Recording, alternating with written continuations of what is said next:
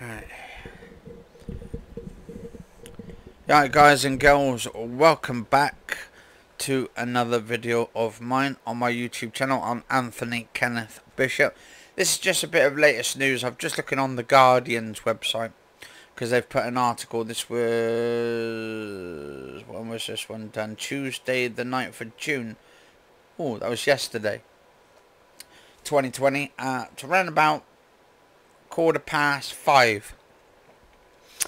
Now, I've just looked, the title of it, Bristol Zoo warns it may never recover from the coronavirus impact. And it is sad. Zoo is among many appealing to the government to allow them to reopen as lockdown eases. Then it also states, one of the world's oldest zoos has said it may never recover from the impact of the UK's government decision not to allow it and other zoos to reopen as lockdown eases. Bristol Zoological Society, which was founded in 1835, has said its reserves have run out and it will lose 2.6 million in July and August. So that's next month and the month afterwards, because we're in June at the time of this video. If it cannot open Bristol Zoo's gardens, it said staff, volunteers, visitors and supporters were outraged and perplexed at the government stance, which is called ridiculous and shocking. London and Whipsnade zoos also warned on Tuesday they faced permanent closure if the government decision is not reversed, pointing out that it costs £1 million a month to care for its animals. MPs are due to discuss the issues in Parliament on Thursday after lobbying from the Irish Association of Zoos and Aquariums.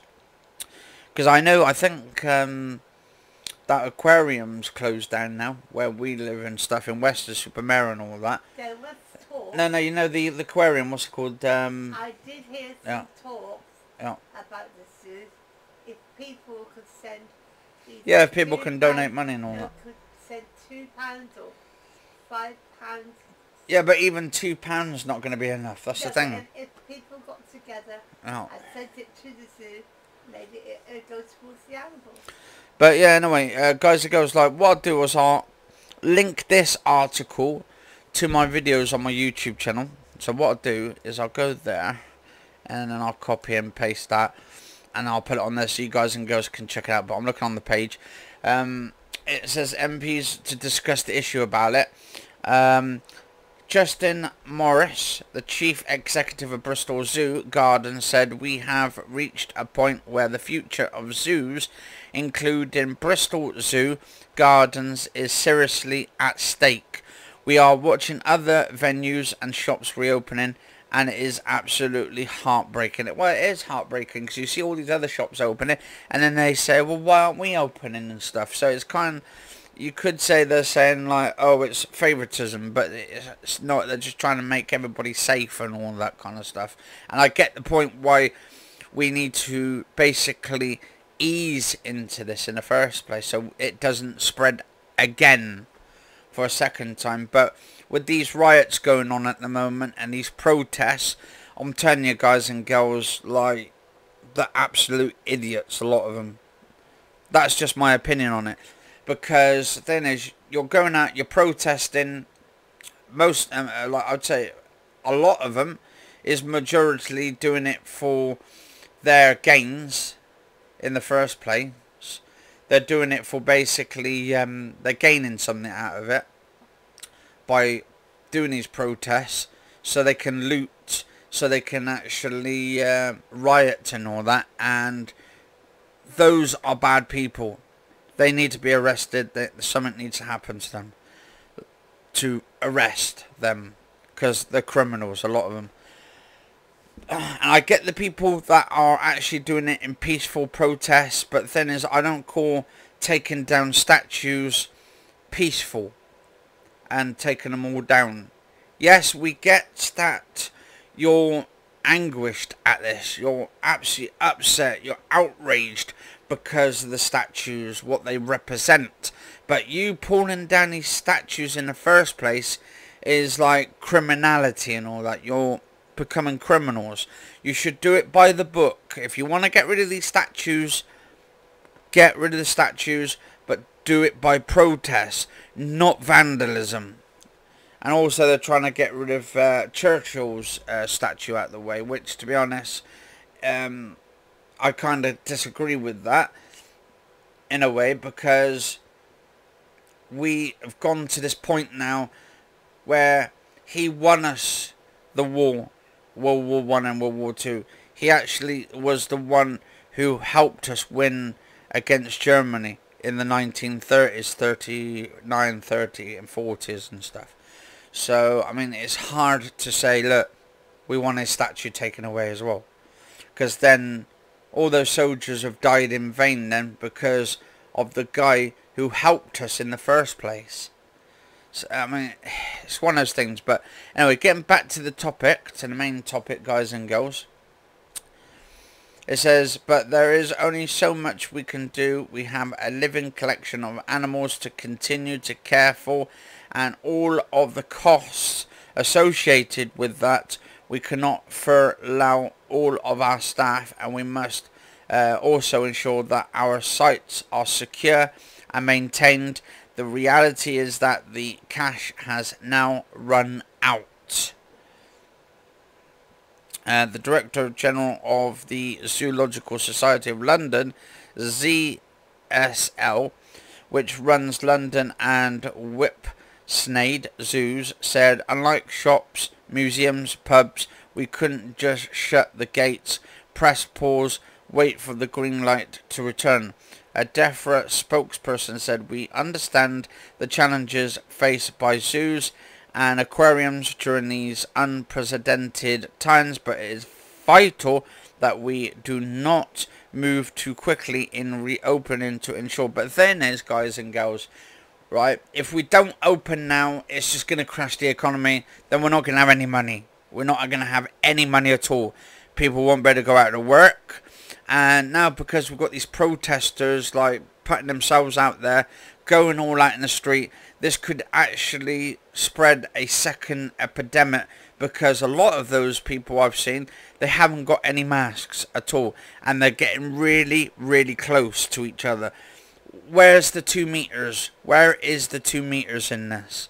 If you want to protest, guys and girls, make sure you're bloody 2 meters away.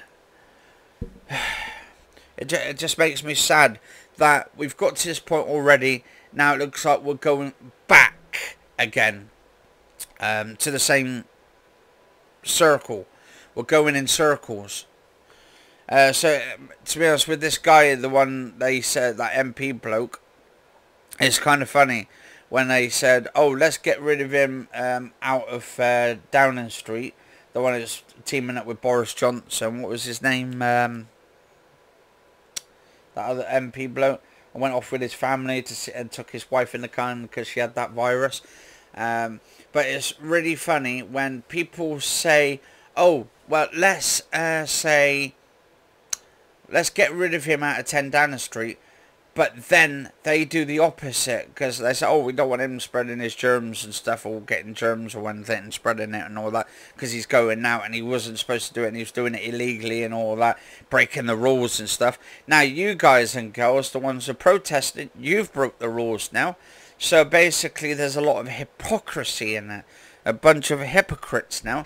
So basically, it's just ridiculous.